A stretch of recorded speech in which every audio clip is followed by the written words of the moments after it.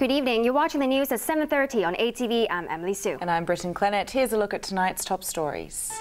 Back to normal after police defused massive wartime bomb that paralyzed Happy Valley. Cruise passengers and travel agency agree to chase ship operator accused of lying to cut their holiday short.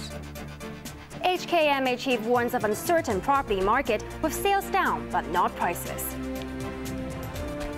Buildings and roads that were closed overnight opened in Happy Valley this morning as police experts defused a massive wartime bomb dug up by workers at a construction site. More than 2,000 people who had been evacuated from the danger zone were able to return, and traffic is back to normal now.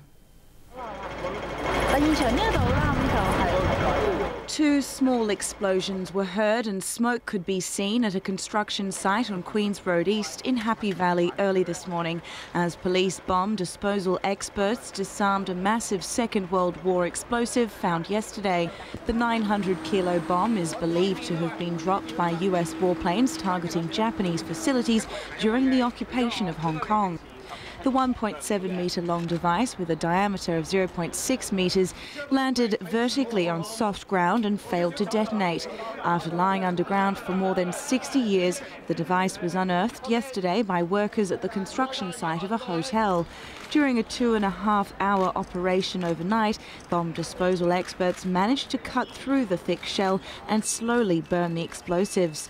Yun Hon Wing from the Police Explosive Ordnance Disposal Bureau said the process took longer than expected because the bomb was still in a relatively good condition and packed with 450 kilos or 1,000 pounds of live TNT. It was deemed too dangerous to detonate.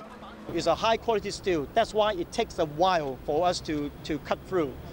After the two cutting phases, then we start to burn the explosive out by a controlled burning method with a relatively low temperature, right? I'm talking about 1,000 pounds of explosive TNT in good quality, all right? Luckily, the whole bomb is now rendered safe, right? Totally intact, nothing damaged. There was no damage to any property nearby or any injury at all. So after all, I would grade this as a very successful operation. As a precaution, the experts checked the site to see if there were any more bombs lying around. There's no other suspicious object within this site, and it is extremely rare to have another one within such a small area. There was a build-up of traffic after the area was deemed safe to be reopened to the public this morning. Long queues formed at bus stops as traffic became congested on the reopened roads as well as the Aberdeen Tunnel. In a full-scale emergency last night, more than 2,000 people were evacuated from buildings within a 200-metre radius of the bomb site. The danger zone included the Cosmo and Cosmopolitan hotels, the Xinhua News Agency building, Queen Elizabeth Stadium and Tang Shu Kin Hospital.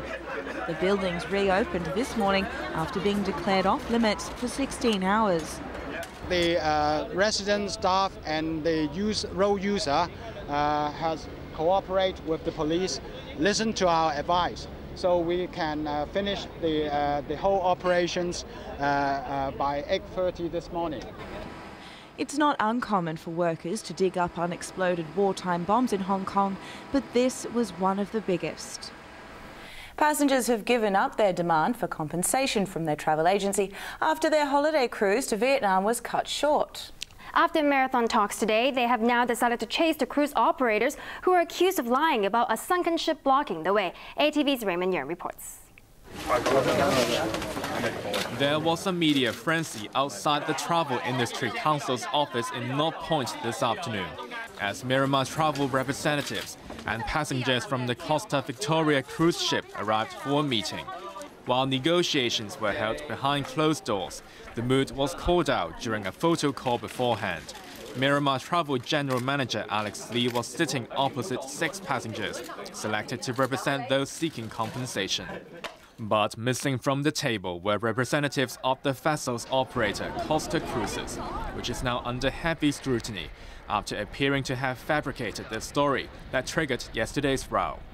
Travelers were shown 2 statements, one from a travel agency and another from port authorities on Tuesday when the captain announced they could not dock at Ha Long Bay in Vietnam because a sunken barge had blocked off access to the bay. Footage taken by viewers showed they did reach the area, but no port call was made due to the incident, and the ship eventually made its way back to Hong Kong. Responding to inquiries from local media, travel agencies in Ha Long Bay said there was no sunken ship near the area. One local hotel operator told ATV over the phone that the last shipping accident there was 3 years ago. This prompted the cruise passengers to step up their demands for a refund. This woman said before the meeting that they wanted a third of the tour fees back, as they missed out on one of the 3 stops promised in the itinerary.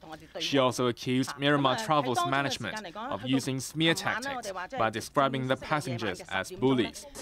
DAB lawmaker Ann Chang, who was one of the affected travelers, was also present at the meeting. Speaking on radio earlier this morning, Chang defended the travelers for refusing to leave the ship and delaying the next batch of passengers, saying that was the only bargaining chip they had.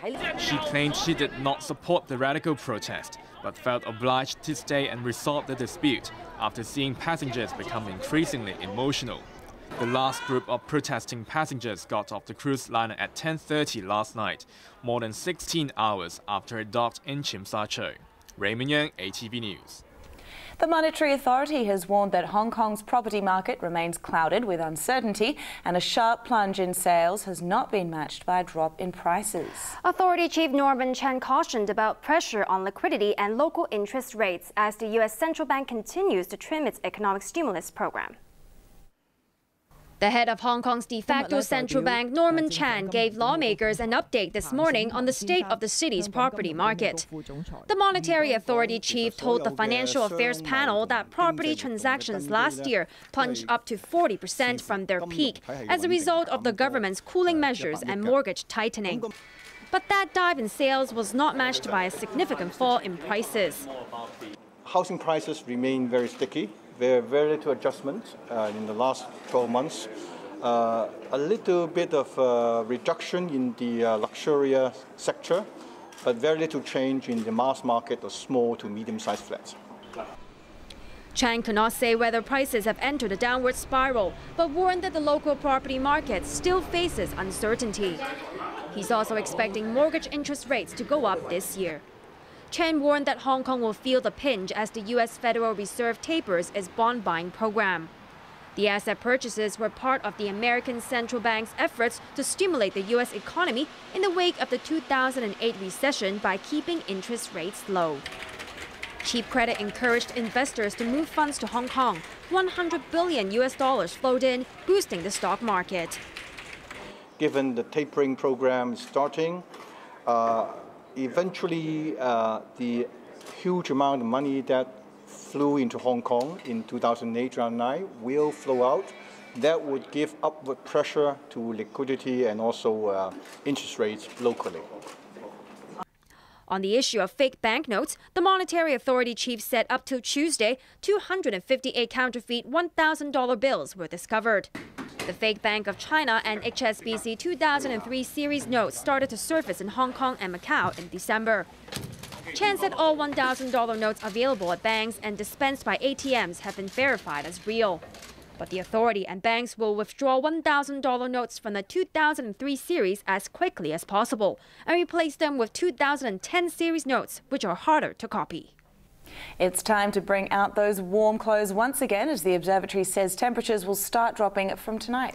A cold front in Guangdong is heading south and expected to push the mercury to as low as 9 degrees early next week. The mild weather over the Lunar New Year holiday may have lulled many into thinking that winter is over, but the city's weather forecasters poured cold water over that today. A cold front over the inland areas of Guangdong is crossing Guangzhou. It is expected to move southwards steadily and then reach the coastal areas tonight. As for Hong Kong, for the weather tonight, it will become significantly cooler. The observatory is expecting the mercury to dip to between 15 and 19 degrees tonight, with some rain patches adding to the gloom. And while it will be cloudy with low visibility tomorrow, the crunch comes on Monday at the start of a new work and school week. The weather is expected to remain cold next week, with the minimum temperature reaching 10 degrees or lower. On Tuesday, the temperature is likely to drop further to 9 degrees in urban areas, and it will be a couple of degrees lower in the new territories. Looks like you'll have to dig out those coats and sweaters again to bundle up for the chill next week. Snow in many parts of the mainland caused transport chaos as tens of millions of people returned to work at the end of the Lunar New Year holiday. At an airport in Henan province, delays caused by heavy snow triggered a riot. The end of the biggest holiday on the Chinese calendar turned nasty at Zhengzhou Airport in Henan province last night as passengers angry with flight delays caused by snowstorms became aggressive. The frustrated travellers, part of the tens of millions returning to work after the week-long Lunar New Year holiday, charged towards check-in desks. They threw objects at signs and smashed computers. The airport was closed for more than 5 hours before reopening at 10 p.m. The weather woes extended to other parts of the mainland as well, paralysing traffic and affecting the annual mass migration of workers. It was relatively calm in Beijing, which welcomed its first snowfall this winter. Beijing residents are hoping the change in weather conditions will ease air pollution, which is a big health threat in the capital. President Xi Jinping is expected to snub the Japanese Prime Minister when the two share the international stage tonight at the opening of the Sochi Winter Olympics in Russia. China is expecting Russia's backing in its row with Japan as a trade-off for Beijing's high-profile show of support for the Games. President Xi Jinping was the first major world leader to arrive in the Russian Black Sea resort of Sochi yesterday. He met his Russian counterpart Vladimir Putin in a show of support after what has been a controversial run-up to the Winter Games because of security concerns and Western criticism of Moscow's policies on homosexuals. Xi expressed confidence that with Russia's careful preparations, the Sochi Winter Olympics will be a splendid and unforgettable sports event. The trade-off was reflected in a Xinhua news agency report saying Putin had agreed to join China in marking the 70th anniversary of the wartime victories against Japan to educate future generations on issues such as the serious crimes committed by the Japanese imperialist military in China and other Asian countries. That was clearly aimed at Japanese Prime Minister Shinzo Abe, who will be sharing the international stage with Xi at the opening ceremony of the Games later tonight. Xi is expected to snub Abe, who has taken relations with Beijing to an all-time low by visiting a controversial shrine in Tokyo honoring Japan's war dead along with war criminals. That's in addition to recent flare-ups in their long-running disputes over rival territorial claims in the East China Sea. Abe has also angered Moscow. Just hours before leaving for Sochi, he attended a rally in Tokyo, demanding the return of 4 northern islands Russia seized from Japan in the closing days of the Second World War. Still to come on ATV's main news, stars paid tribute to Jay Leno, who bowed out after 22 years as host of Tonight Show. Security extra tight as Russian city hosts Winter Olympics.